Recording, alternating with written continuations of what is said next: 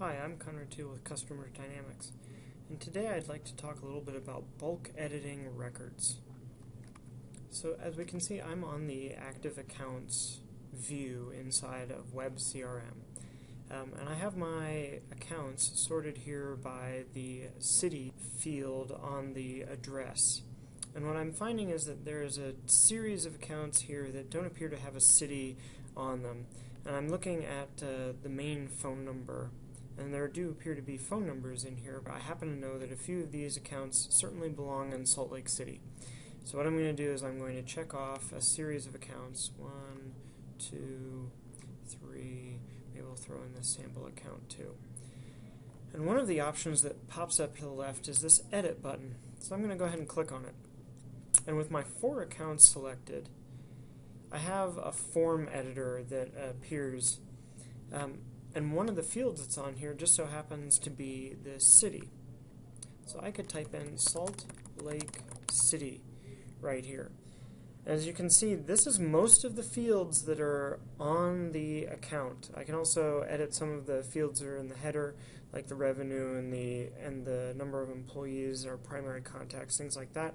A note I could not add in bulk to multiple records.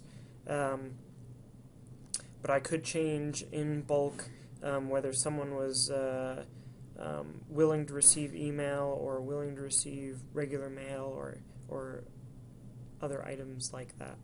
So I've put in my Salt Lake City address, and I could click change. Now, something that's important to understand with this is if there was information in that city field, like if, for example, if New Orleans was in that field, it would overwrite New Orleans with Salt Lake City.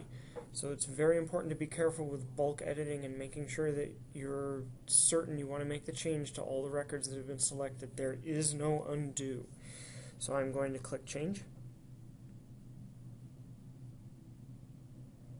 And all 4 of my records will refresh. And of course they've resorted.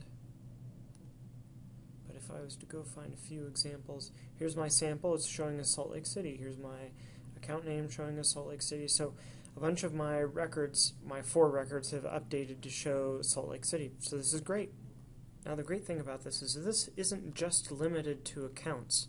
I could also do this on contacts and just about any other entity that has these checkboxes next to it and the option of edit. There is a security preference that keeps you from doing bulk updating, so you can control that if you don't want certain high-risk users messing up your data inside of CRM. But this is a great tool. I hope this quick tutorial about bulk updating or editing records inside of CRM has been helpful.